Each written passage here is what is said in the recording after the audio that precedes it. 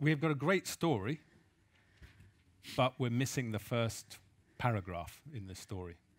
That bit got torn off.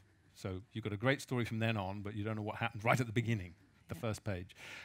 Well, then our first question really is, do we have to have a beginning? I mean, it's nice to have one. All stories start with once upon a time. And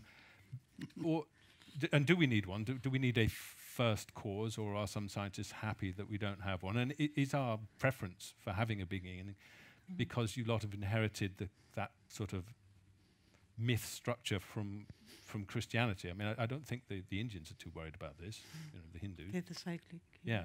Roger, do you think we have to have a beginning, or is it just an article of faith? Well, currently my scheme does not have a beginning, but the beginning that we think of as the Big Bang was the continuation of something which didn't look like a Big Bang, but was previously expanding, what I call an eon. And these went on, as far as the theory goes, indefinitely. So there was no beginning in this scheme. Of course, that might not be right, but I think there are some observations, very recent observations, which I don't see how you can explain on the basis of current inflationary theory. And I rather disagree about inflation being a nice, beautiful theory. It's a very artificial theory where you have to introduce concepts which are invented specifically for the theory. They don't come from anything else.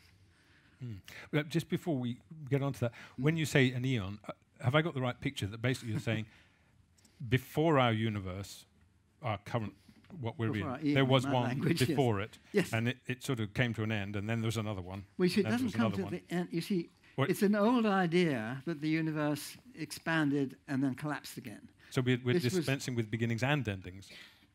Well, if you like. Let me just go back to the old idea. You see, this was one of the very old, originally, right after Einstein produced his theory, Friedman solved the equations, and one of the solutions was a universe which expanded and collapsed like that. And it went through these phases. Now, this is very different because it never collapses. And that's what people have trouble swallowing. You see, how can this universe, which is expanding, getting rarefied, cold, and all that, become this Big Bang, which is very hot and compressed, and they look completely different. But they're not completely different if you don't have mass, because it's a funny idea, but in this model, when you don't have clocks around, which you don't when you don't have mass, then big and small become equivalent. It's what you call conformal equivalent.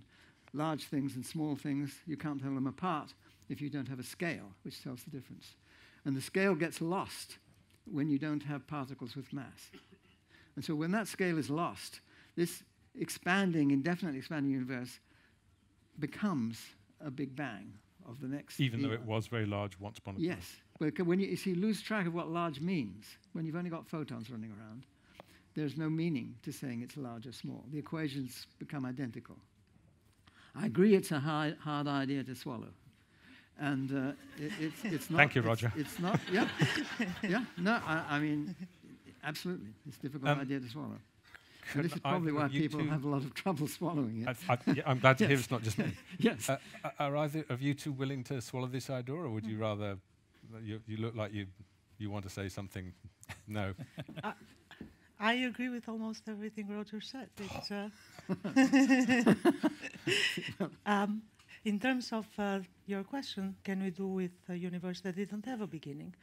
Certainly we can, but we observe that that's not the case with our universe. We know our universe at the beginning, so we don't get to have a choice on that. And in terms of the theory of cosmic inflation, explaining many of the features we observe in our universe. I did state before that it's a beautiful and natural theory. That's true, except that it has a very, very unnatural feature, which is the one that Roger pointed out in the 70s, I believe, that the chance of starting a universe with high energy inflation is incredibly small. It's 1 to the power 10, and we've had this discussion with Roger before, and he corrected me. I said 10 to the power 10 to the power 122, and he said, no, 123. Doesn't make any difference. So that makes a huge difference. Yes. Yeah. But the chance to start with our universe, with a universe like ours, seems nearly zero. And in that sense, yes, I completely agree with Roger that that's a very unnatural beginning to have, a very special beginning to have. But that argument is a consequence of the second law of thermodynamics. Right. We can turn it around and say our universe started at an incredibly small entropy, or at an exquisitely ordered state, at a very special state. So always the problem of the origin of the universe, whether it's via cosmic inflation or via some other mechanism or some other theory, that problem will always be tied up with the issue of the second law of thermodynamics, by which entropy always grows. So whatever beginning we can conceive of in the future, the entropy of that state would have grown. So that beginning will always be special relative to some final state. And that is the part where I'm not sure I agree with Roger any further. I like his theory of eons and cycles in the universe, but I have not thought carefully on how that evades the second law of thermodynamics.